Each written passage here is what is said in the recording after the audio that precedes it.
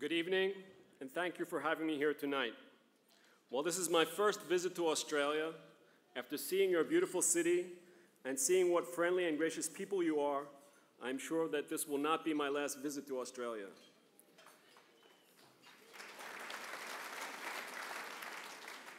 If you want to understand the difficult tasks that IDF officers must face, understand that I am speaking after Colonel.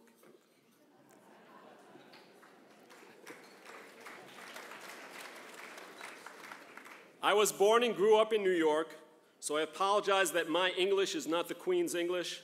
And when you add 26 years of military service, speaking in Hebrew, using military jargon on top of that, I hope you will have no problem understanding my English. This is a little-known fact, but during the Cold War, scientists came to the Premier of Russia, the President of the United States, and the Prime Minister of Israel, and informed them that they had discovered that life on Earth would end in 2 weeks' time. The Russian Premier gathered his advisors and, in true Soviet fashion, told them of the impending disaster and that they must find a way to not tell the people, to keep this information secret. The US President gathered his cabinet and, after informing them of the news, told them that since the people have the right to know, they must formulate a plan that would inform the public but minimize despair and lawlessness. The Israeli Prime Minister gathered his cabinet and told them, "We have 2 weeks to figure out how to live on the moon."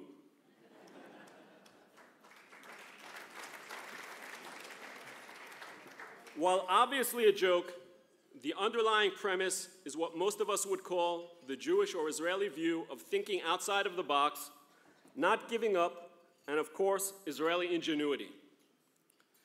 Colonel Kemp has mentioned how our basic belief in the importance of any human life has led the IDF to think out of the box and to come up with some ingenious solutions on how to operate in a way that saves lives, sometimes at greater risk to our own soldiers. The Colonel has been a consistent friend of Israel, and he focuses on our actions to protect lives of others. And we in the IDF thank him for being a strong advocate for us and our actions.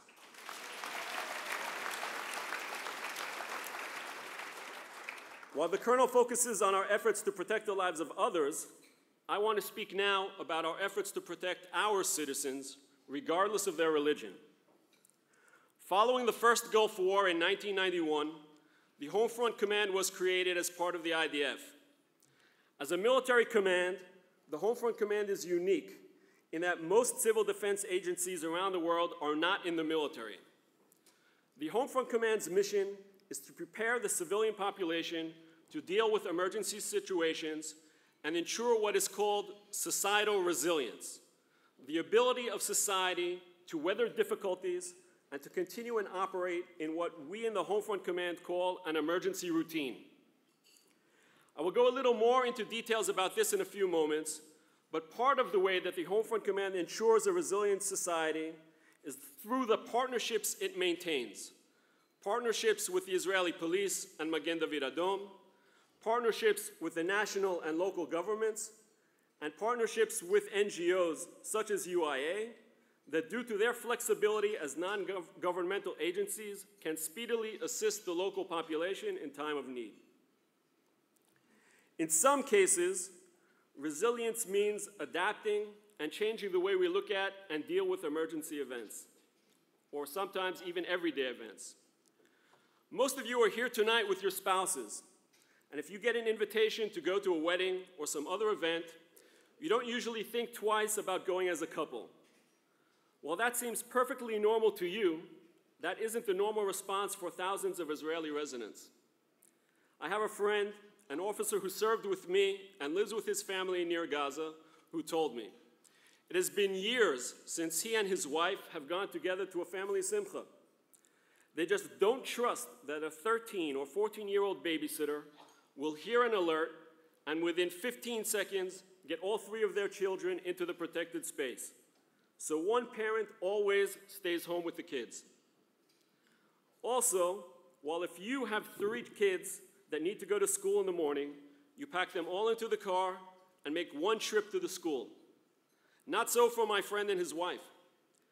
They make 3 separate trips back and forth to the school because if all 3 kids are in the car at the same time and the alert goes off, they have only 15 seconds to pull over and cover one of the 3 children with their body.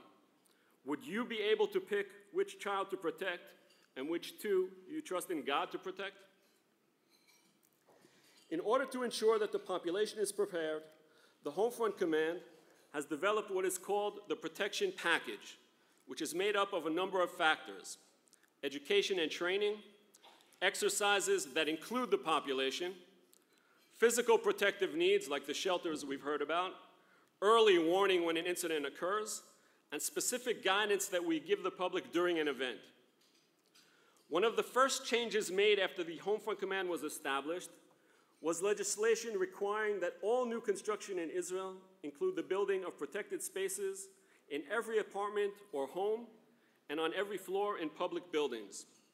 However, this law was not enacted retroactively, so that buildings constructed prior to 1992 did not have to be upgraded.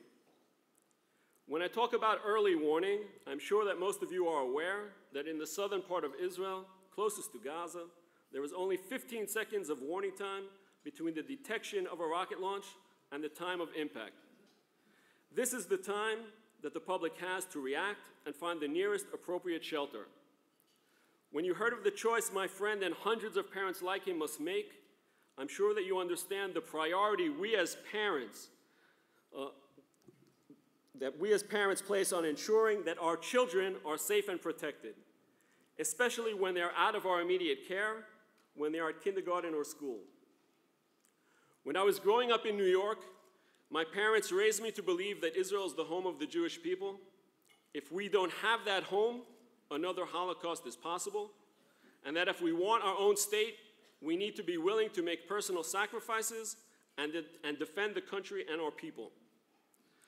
As an officer in the IDF, I spent 26 years missing my kids' birthdays, missing parent-teacher night at school, missing Shabbat meals with my family, and doing other assignments that the IDF felt necessary in order to protect and save Israeli lives and Jewish lives around the world.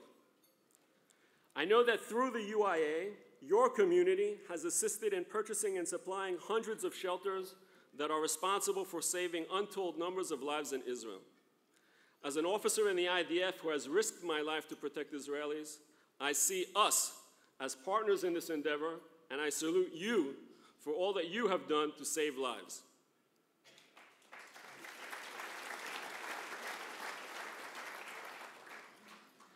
It is important to understand that the threat that the population needs to be prepared for can happen at any moment, and therefore the connection between the government, be it the Homefront Command or other government agencies, is ongoing. However, when a flare-up of violence occurs, obviously the connection intensifies and becomes much closer. During one of the recent flare-ups, where 45 salvos of rockets a day were hitting the southern part of Israel, the Homefront Command, along with members of local municipal governments, went door to door to ensure the residents understood the guidance that was being supplied them and to check if there were any gaps. On the 3rd day of the operation, one such team went to an elderly woman, and she told them that she was hard of hearing. Due to her disability, she was unable to hear the sirens, basically letting us know that while over 100 rockets had targeted her area, she wasn't going into a shelter, which she did have. The team made sure she was supplied a beeper that is connected to the early warning system and vibrates when the alert goes off. By the way, in addition to other projects, UIA has been responsible for supplying a number of these beepers to the population. So again, hats off for the lives you have saved. And if you doubt that this simple purchase by the UIA saves lives, later that same evening, the woman I just told you about was sitting in her living room watching the evening news when the alert sounded. This time, due to the beeper vibrating, she knew that she had to go to a shelter, and within 15 seconds time frame, she did. While she was in her protected space, one of the rockets impacted in her living room between the couch she had been sitting on and her TV. So that beeper, together with the protected space that she had in her home, undoubtedly saved her life. The point I want to make from these stories I've told you is very simple. Academic studies have proven that when the population has all of the parts of the protection package, including the protected spaces, and follow the guidelines provided them, it saves lives. Before I came here to Melbourne, I went down south in Israel and met with Schuster, the head of the local council in this video at the end, and with Gilad, one of the kindergarten teachers in the video.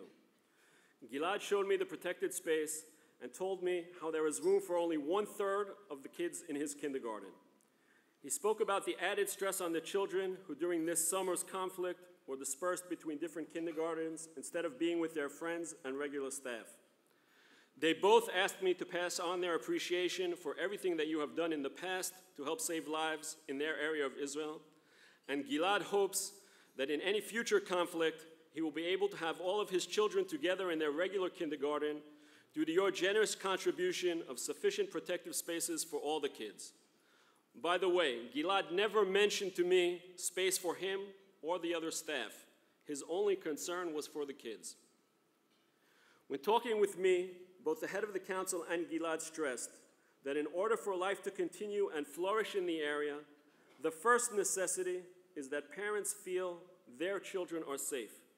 This isn't a luxury, this is a basic need. My friends, please take a little longer than the 15 seconds that the residents of southern Israel have to find shelter as you consider the amount of tonight's donation. And whatever you were thinking to give tonight, please consider to increase your donation. Remember that what you give will literally be saving lives in Israel. In deference to Colonel Kemp's call to arms, we have added a donation option this year and will be accepting 3-year enlistments to the IDF. Can I now please ask the table captains to distribute the pledge forms to the guests on your tables, and we'll give you a few moments to fill in your donations. I thank you in the name of the head of the Regional Council, in the name of the residents of Southern Israel, and as a 26-year veteran of the IDF, I personally thank you for participating with me in protecting Israeli lives. Thank you.